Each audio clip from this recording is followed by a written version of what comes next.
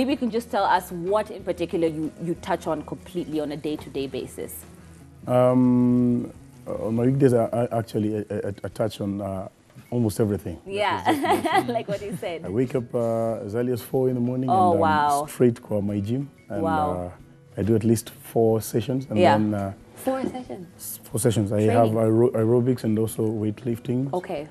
And then after that, I also do the artist side of me. I'm a comedian. Sometimes I do directing. Yeah. I do the art directing and also acting. Yeah.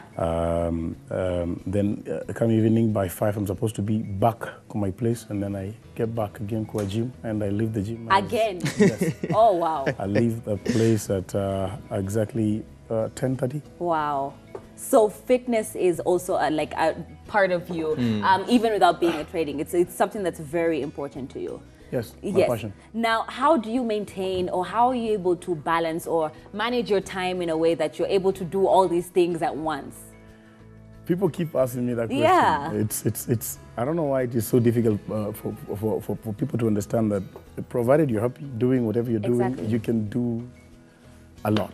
You don't feel like you're working. It's like a routine. You're happy doing what you're doing. So it's not really like work to you. Like you said, it's your passion. So you're happy doing it. It just passes by as you just go through your day. Yes, it's because I don't fail in what I like doing. Yes. That's a good thing about it. Okay, that's amazing and very encouraging to see as well. Like, gym like karibu tu na home too. No, it's not karibu na home. Actually, my front yard is a gym. Okay. There you go. Yes. Yeah. So that makes I open my sitting room door and out. Welcome, guys. Yes. Now, how did you get into doing all these things? At first, what did you start by doing in school? I was a very sickling boy. Okay. I grew up as in there's no way I could finish like 2 months without kukua mgonjwa. Yeah. So I ended up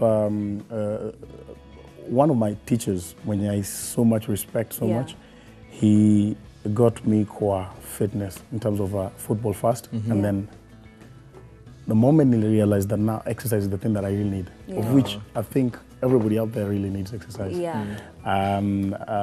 It has always been my thing. And then I noticed with a stronger body, you can do everything. That's true.